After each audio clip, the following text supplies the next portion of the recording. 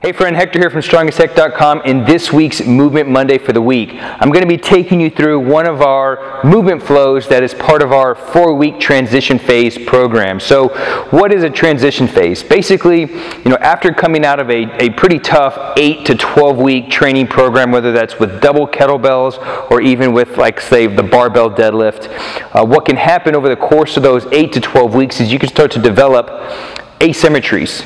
Because you're symmetrically loaded, and if one glute isn't firing, or maybe you're not getting activation out of one of your lats or something like that, you can start to develop some compensations, and they won't necessarily kind of come to the surface simply because of the fact that you'll be symmetrically loaded, whether it's like double pressing or even double front squatting or deadlifting, etc. So a transition phase program is usually focused around single kettlebell mobility, strength training, etc., along with some very specific body weight mobility exercises. So I'm going to be taking you through one of the kettlebell flows that we take our students through for this 4-week transition phase. So I'm just going to kind of go right into it, and I'll talk a little bit of kind of what I'm focusing on and what I want you to focus on as you're going through this movement, what we call a recharge. And I'll put all of the details in the description below. So I'm going to do this on one side, and you'll basically go through and you'll perform this on both left and right sides, and I'll go through some more details here as soon as I'm done. But I'm just going to kind of go through the movement, and I'll explain a little bit of what it is that I'm doing as I go through the sequence. So kettlebell sizes, you'll want to go pretty light with this. So ladies, I recommend you use anywhere from 8 kilos up to maybe 12 kilograms. Gentlemen, you'll start with like a 16 kilo and work your way up to probably a 24. You may even want to start with a 12 and work your way up to a 24, because you're going to be under tension for quite a bit of time. So we want to make sure that we can maintain integrity under the load, right? We don't want to be creating compensations. We actually want to iron those compensations out that we may have made over the course of an 8 to 12 week training cycle with the pair of kettlebells or even the barbell deadlift. So I'm going to be using a medium-sized bell. This is a 24, and I'm going to use this, again, goal is to be able to maintain integrity under the load. So if at any point it becomes too taxing for you and you can't maintain good posture as you're going through these movements, you're going to need to go down probably a kettlebell size to make sure that you can complete this from the beginning to the end. So I'm going to get right into it, and I'm going to let you know how all this is going to go down. So you're going to start in the sideline get up position, and then you'll press from so from here, roll to the elbow as normal. Okay, so from this elbow we're going to go through a series of movements here. So for one is I'm going to do a press. And when I do this press, I want to make sure that I maintain my forearm vertical, okay? Now from here, I'm going to bridge from my elbow. And what I'm doing here is I'm focusing on extending through my glute, okay? I'm actively driving the floor away from me with my elbow, and I'll do a few head rolls here just to clear my neck out and make sure there's no tension in my neck. Then I'm going to come up to my palm. From here, I'll go through another press. Again, make sure the forearm stays vertical. Press. And now I'm going to bridge from this position. Okay? Really focusing on driving through my glute to open up my hip. Sweep under.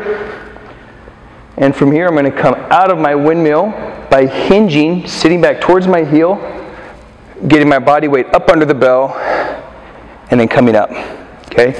From here, I'm going to go into a crooked armbar.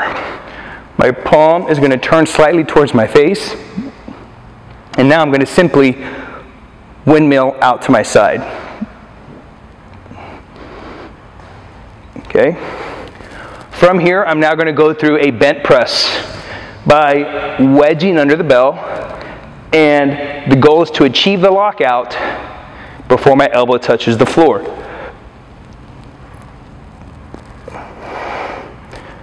come up, and I'm going to repeat this again, except this time I'm going to do a little bit more of a corkscrew. So I'm going to rotate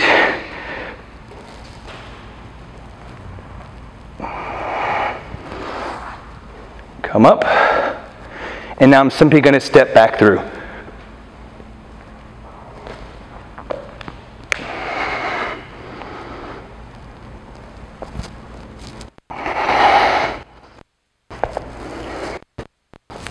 There you have it. That is one side. You know what? I'm going to go ahead and do the other side. I don't want to be walking around in circles, right? Getting more mobile and stronger on one side and not doing it on the other side. So I'll go ahead and walk you through this left side. But pretty much everything's going to stay the same. Okay. Again, you want to make sure you can choose a bell that you can perform on both sides, obviously. And what I want you to focus on when you're going through this little flow is make note of any asymmetries. And I'm not just talking about like mobility-wise. Make note of any asymmetries like strength-wise. Maybe it's harder to maintain structural integrity when you're going through whatever specific bell is. Maybe the right side is like completely 100% awesome, and the left side you either have a movement restriction, or maybe it's a strength limitation. So make notes of how your body is moving, okay? And then from there, you may need to back down a bell size, or maybe just spend a little more time on the left than the right, or the right than the left, you know? Spend a little more time through some of those movements. Come back, and you're just going to continue to go through this little sequence for about 5 to 10 minutes. Or you just keep going until your body's told you that you've had enough. So you really want to get in tune with your body and basically listen to when your body wants you to back off, okay? So I'm going to do the other side. All the movements are going to be the same. Roll to press. Okay.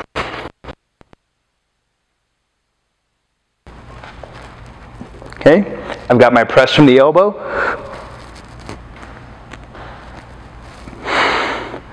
Bridge. Clear my neck.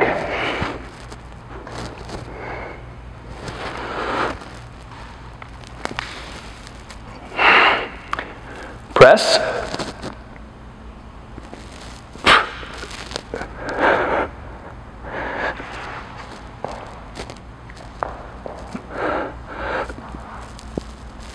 Okay, from here I've got my crooked armbar,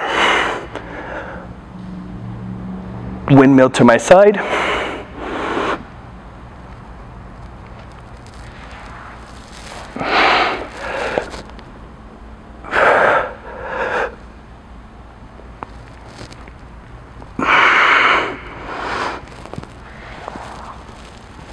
and then I'm going to get right back down.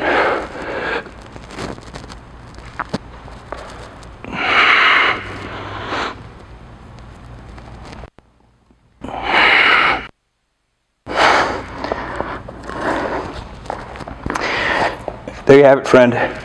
That is a little sequence that's going to really help iron out any asymmetries that you may have developed over the course of a training program. So if you're coming off of a double kettlebell program or even a barbell program, this is going to be a great little transition movement recharge to get your body ready for the next training program that you may go into. So this is just one of the movement recharges. We have a couple of them that we'll be presenting later on, and but this is something you'll go through over the course of about 4 weeks to kind of really help to, for one, for recovery. 2, it's going to prevent you from overtraining, and also it's going to iron out any of those asymmetries that you may have developed over the course of the last, 2 to 3 months. So give that a try. Let us know how it goes. If you have any questions, if you have any comments, leave it in the comment section below. Like I said, in the detailed description, we will have all of the movements that I just went through step by step, and you'll basically repeat these on both left and right sides. Make note of any asymmetries, whether it's strength or mobility. make note of any of those asymmetries that may present themselves, okay? So that's all I got for you guys this week. If you're enjoying these videos, as always, be sure to subscribe to my YouTube channel. That way you can stay up to date with all of the latest cutting edge information for kettlebells, barbells, and even bodyweight training. So inside the description, there's a lot more free resources from our blog that you can check out. So that's all I got for you guys this week. Again, I'm Hector with StrongestHec.com in this week's Movement Monday episode.